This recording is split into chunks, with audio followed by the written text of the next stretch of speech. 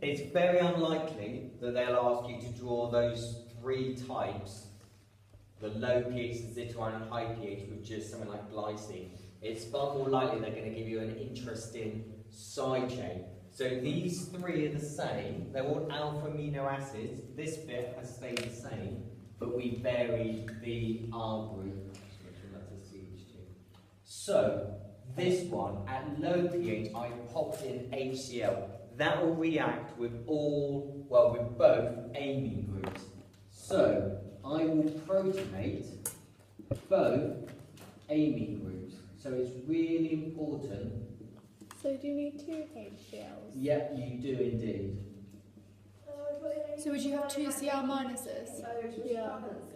So, no, it's okay. You just, because I'm only asking you for the structure, but I would have two Cl minuses. The Zitterine, you ignore the side chain, and you just draw it as the hydrogen being transferred from this one to the one on the same carbon. Ignore the side chain going off, so that remains NH2. How come? For high pH, you're going to, obviously that won't worry the amine groups. I actually quite like this. Yeah. Why does that remain NH2? What here? Because it's all in just basic solution. So it will react with the acid. With the Zwitterite. So for the next one, you've got to remember you've got a phenol group there. Low pH, that's in acid conditions.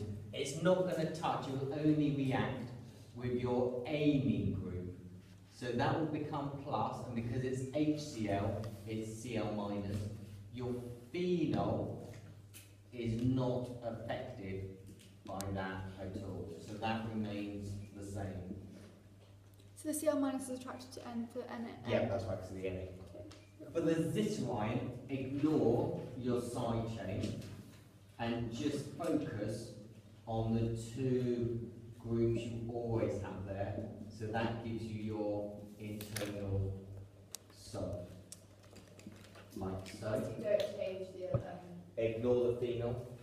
For the next one, at high pH, of course you will remember that phenol is a weak acid, and so will also react with NaOH. So the amine group is unaffected, but if I put it in sodium hydroxide, I form the sodium salt of the carboxylic acid, but also I make the equivalent of sodium phenoxide on there, because phenol is a weak acid. That noise is really. And then you make. So we do this one together. So, low pH, acid conditions, I've got your amine group there. So that is going to, again, protonate to give me plus, and then your Cl minus with an ionic bond.